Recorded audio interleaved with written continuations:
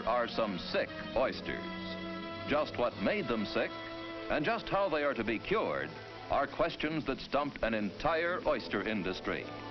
The trouble started down in Louisiana on the Gulf of Mexico, where the Louisiana oyster fishermen claimed that oil production was killing off the local oyster population.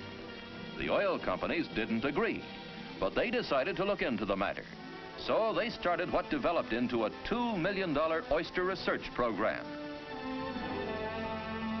Scientists went out to the bedding grounds where they collected buckets full of oysters and then brought them to a special oyster research center of Texas A&M College, one of the laboratories established for the oyster survey by the oil companies.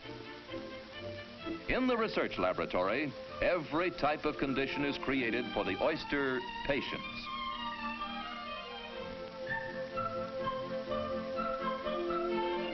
A blanket of crude oil is poured directly on the water.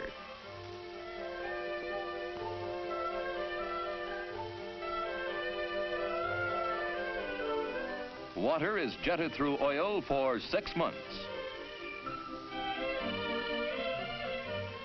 Oil drilling mud was emptied into the water. Even dynamite charges were exploded near test oyster beds.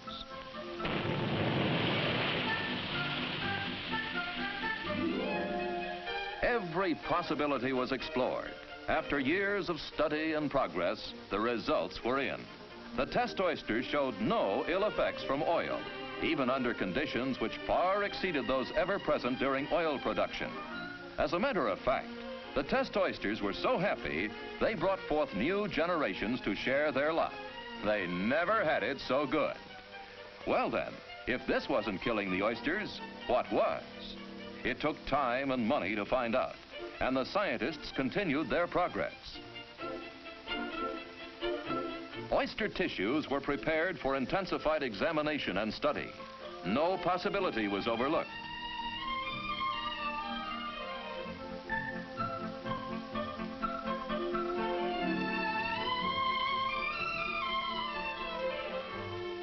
Finally, the real enemies are isolated. The most vicious villain of the lot is Dermocystidium marinum, a species of fungus that is bent on destroying the Louisiana oyster. It was further found that natural changes in the Gulf Coast and man-made improvements such as levees, together with climatic changes, were seriously affecting the proper mixture of fresh and salt water in the oyster bedding grounds. All of these factors were contributing to the reduction of oyster populations. Now that the true causes were known, action could be taken. These major conclusions of the oyster research program are cheerfully turned over to the oyster industry. Why, you may ask? Why were the results of $2 million worth of research given to the oyster industry? It's because oil companies believe that maintaining good neighbors is just good business. As long as business and industry are free to lend a helping hand to each other, then everyone benefits.